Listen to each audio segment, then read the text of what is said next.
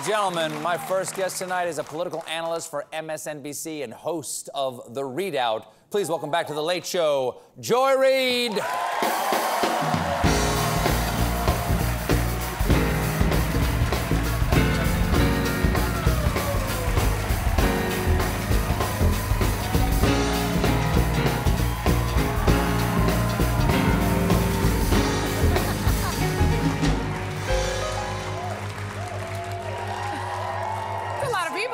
There are a lot of people here, yes. Thanks so much for being here. Always great to be here. Good to see you. There's so much to talk about. And you're, you know, come on, real news person. You know, we make our jokes, haha. But some serious stuff is going on. Yeah. Yesterday, Secretary of Defense Lloyd Austin put 8,500 troops on heightened alert. From what you have learned, what does heightened alert mean? Have they moved from like decaf to regular? what does that actually mean? I'm sure they are definitely moving to regular because it's stressful. I mean, and you know, we were looking this up just on the show. I mean, the last time we've been on this much of an alert for U.S. troops to take action, you know, on the European continent was like Kosovo. You know, it was a long time ago. It is a serious situation. The USS Harry Truman is in the Mediterranean right now, you know, flying with a NATO fleet, and that hasn't happened since the Cold War. It is frightening, but the thing is, what's interesting, you know, one of our great international reporters, Matt Bradley, is actually in Kyiv, and in that city, they're not panicking. You know, the panic is all external. At least the vibe inside of, you know, Ukraine right now is, look, we're constantly under this threat. Russia is constantly threatening us. We are going to live our lives. I know, that's what I get from it. Not that there's nothing wrong, but they're like, at this point, what are you worried about? They're treating it kind of the way a lot of Americans are treating COVID. Like, yeah, you know, you know. But the thing is that this is not if Vladimir Putin goes in, is it true that it has to happen fairly soon if he does because of something about the terrain in the eastern Ukraine? Yeah, there's issues with the terrain. And also, I mean, honestly, this is a country that is not exactly doing well economically, right? Like, Russia doesn't have a lot going for it. So, I mean, the sanctions could hurt them. You know, Vladimir Putin himself is quite rich, you know, allegedly, and made billions of dollars. But, you know, his country's relatively poor. It's sort of a declining oil oligarchy. So it's not as if this is a smart move for him. It's not a wise move. If he did it, he'd have to do it quickly, and the ramifications would be brutal for him. So, you know, it just goes to show you that he's really not all right. Well, what does the smart money say about the possible dumb decision of doing this? Like, what is the motivation? Is there a sense of what that is? It's kind of difficult to say. I mean, if you kind of look at, you know, Putin as a personality, he's someone who, at least the analysts that we put on, that we talk to, they talk about this complex that he has.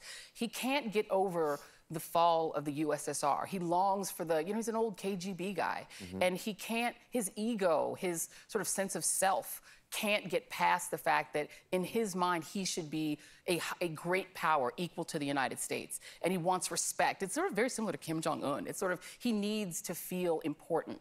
And so he makes these moves because he is afraid that these countries like Ukraine that used to be aligned with the old Soviet empire want to be with the West. They don't want to be on his team, and he can't take it. I'm old enough to remember the truism that every Soviet leader would try to test a new president of the United States, to basically do an acid test to see what the reaction would be to Soviet aggression. Could it be part of that, too? Just to say, like, what are we dealing with here going out into the future? What I need to know now before his presidency continues. And I think it's especially true after the previous president, who was such a toady to Putin, and you know, and sucked up to him. Well, that takes me to my next question: is what do you make of the Republicans out there who are, and there may be others, but it seems to come from the right, saying that we should be supporting Russia, that they've got a reason to do this, that why are we treating that as a bad thing if Russia goes in? Do you have any idea of where that comes from? Because it seems like a pretty big flip for the people who are worried about communism taking over the United States. You know, it's interesting that, you know, there are a lot of ways in which I think Donald Trump just exposed things about the United States that maybe we didn't want to know about ourselves. But this is the one fundamental way that he changed it.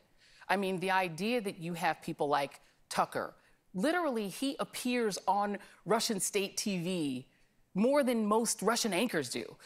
They're playing his clips back because he's on their side. The fact that Donald Trump has led a political party that had Ronald Reagan as their previous sort of patron saint, into the arms of Russian propaganda, into the arms of Russia's view of the world, that he flipped that party. I mean, there are Russian members of Congress who are getting frantic, angry phone calls in their offices demanding that they side with Russia, saying Russia's got reasonable demands and that we should give in to them. I mean, that is one way in which Donald Trump's really sycophancy to Russia has infected that entire party. They literally want us to side with Russia against Western interests. And it also is, I think, the good news of it is that what this shows is that in one way, when President Biden says America is back, he's right in the sense that it's clear to Russia that NATO is back, that we're back in line with our traditional allies. That is something that you sort of forget because Americans don't keep foreign policy on their mind that much, is that there was a real degradation of our NATO alliance under the previous president, and then Joe Biden has spent a year getting that back together. That's right.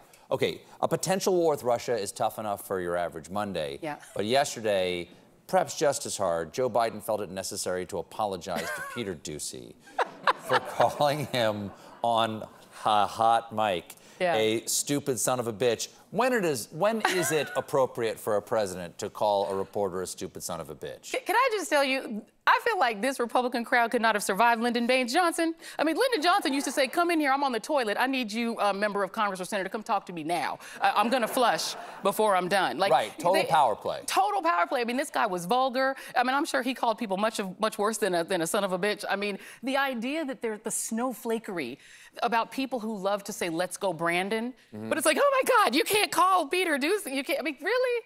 Grow up, y'all. Come on. That's not the worst thing a president. John McCain has said worse. Get over it. These are adults. They're all adults. We have to take a quick break, but stick around. When we come back, I will ask Joy about the press's coverage of Biden. Stick around.